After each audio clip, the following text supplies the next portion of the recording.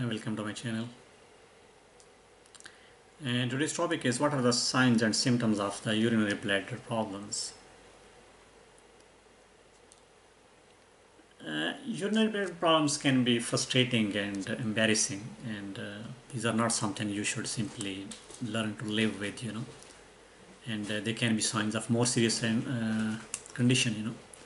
So you should not ignore, and you should see your doctor if you experience any of the problems like difficulty while urination, or pain during the urination, or frequent urination, which means if you are urinating more than 8 times daily. So that could be a sign of any underlying problem. Or loss of bladder control, like you cannot stop the urination, or bedwetting, or feeling urge to urinate when the bladder is empty, and walking frequently at night to urinate,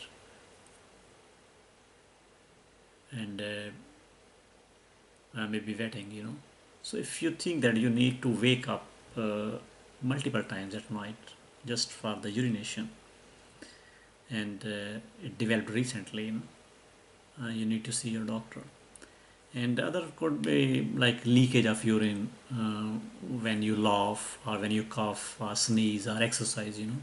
So this means you don't have good control of your bladder, so you need to see the doctor. Thank you very much for watching this video.